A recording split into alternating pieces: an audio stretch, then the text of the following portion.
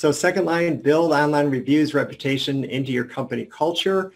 I'm going to touch on this in a little bit, but some ideas on building company culture. Boy, there's a lot there.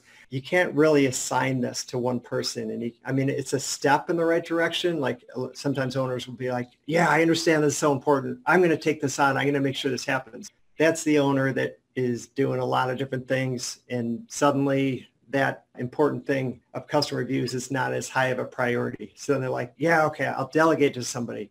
I'll make sure that person calls after every job. To do this right, it has to go way deeper. It has to be everybody. So here's some ideas.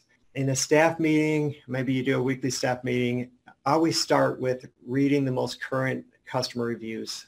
And it creates that positive energy and it reinforces your mission that you're there to serve customers, create healthy living environment in your basement, in their basement, and just reinforcing that shows that you care about that.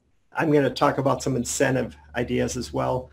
Another company culture thing is post, like you could actually like these things. Take like a line or two from a customer review and post it on your wall in the office. So create an environment where people are proud to be able to say, yeah, my work helped affect this customer review and that super satisfied customer.